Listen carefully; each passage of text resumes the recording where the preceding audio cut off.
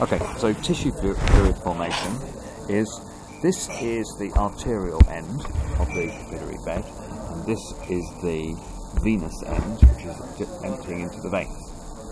Now, what we talked about was that the pressure in the systemic circulatory system would have started off high as it came out of the aorta, and then as it moved into the arteries and the arterioles, that fluctuations would have reduced because of the elastic nature, would have smoothed it out. Plus we get resistance because of the reduced diameter, and therefore the pressure then falls because we've got an increased total cross-sectional area, and we've got each pipe is smaller, so we've got more edge, so we've got resistance, so the pressure falls. Then it gets to here, which is the arterial end of the capillary bed. So now we've got a force which is going out, which is a hydrostatic pressure. And the hydrostatic pressure is the pressure being applied by the heart on the fluid that's in there. Now remember, you've got in here, you've got red blood cells, you've got platelets, you've got products of digestion, glucose, amino acids, and all that sort of salts, but you've also got big plasma proteins, and these big plasma proteins don't go out of the capillary. Now what this means is that there is an osmotic pressure gradient which is in opposition to the hydrostatic pressure. So you've got hydrostatic pressure forcing tissue fluid out. And tissue fluid is just plasma minus the plasma proteins. Okay. So the plasma proteins stay in the blood, the plasma gets squeezed out, and the plasma proteins stay there. Now we've got, if we put another arrow,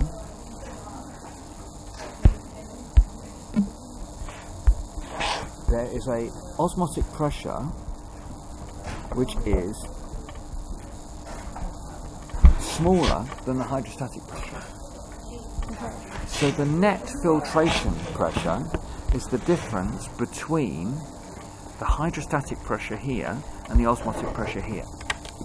So you've got hydrostatic pressure forcing it one way, and osmotic pressure, because of the plasma proteins being dissolved in the tissue, in the plasma, dragging in the fluid from the tissues. Now, we forced water out here into the capillary bed, so you reduce the volume and you reduce the pressure. So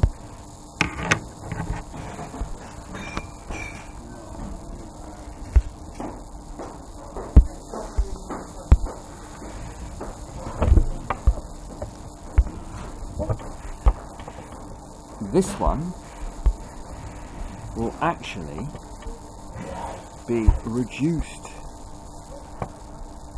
by the time it gets to this end. So the hydrostatic pressure will fall from the arterial end to the venous end because of the resistance and also the loss of fluid. Because the fluid's gone out, the hydrostatic, it's a bit like a leaky pipe. If you have the beginning of a leaky pipe, they'll have a bigger pressure than at the end of the leaky pipe where all of the fluid's leaked out. Yeah. Now we've still got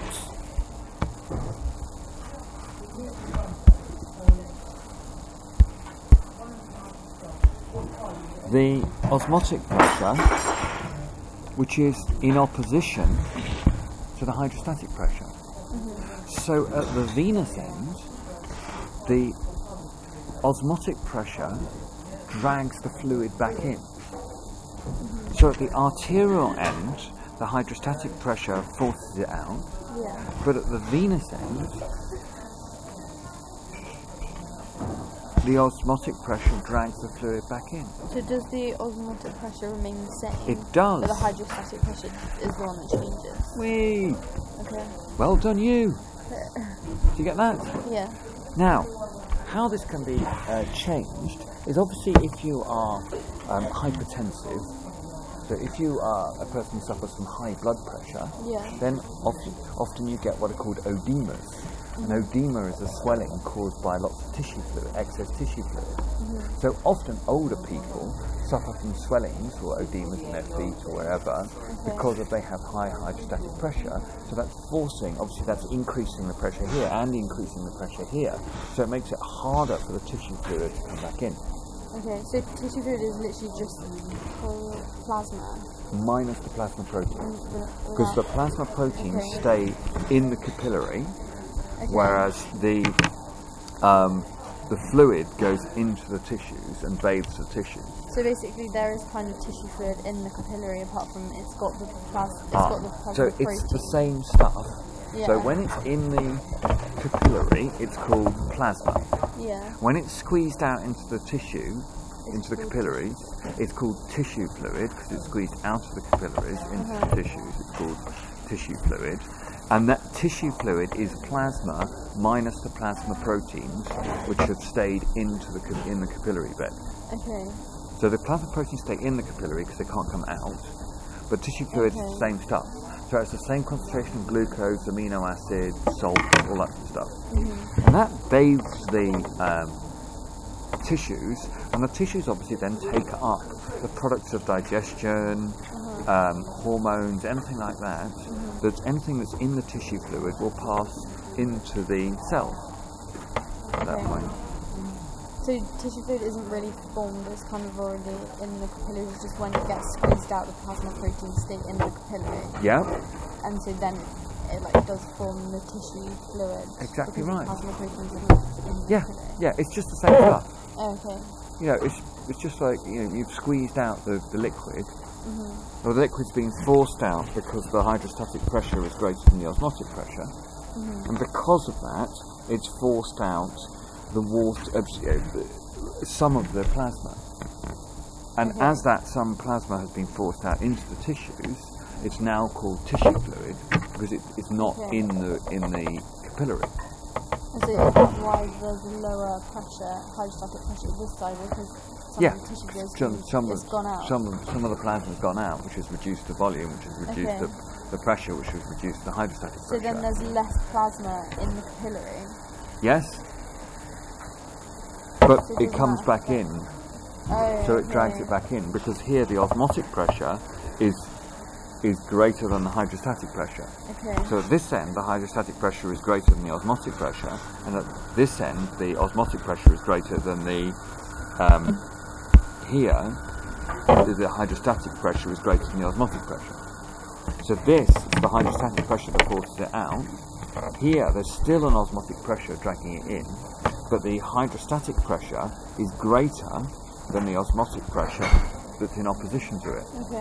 Whereas here, at the venous end, the osmotic pressure dragging the tissue fluid back into the plasma is greater than the hydrostatic pressure forcing it out. Last point to make is, if you have excess tissue fluid, will empty into a blind ending system, which is called the lymphatic system. So 20% of the tissue fluid doesn't drain back in, it goes into the lymphatic system, and this empties back into your bloodstream in your thoracic duct. So this is a blind-ended drainage system that goes throughout your capillary, throughout your tissues, and that absorbs excess tissue fluid, and that's got some valves in it as well. And then it's not a circulatory system; it's a drainage system. And that's tissue fluid.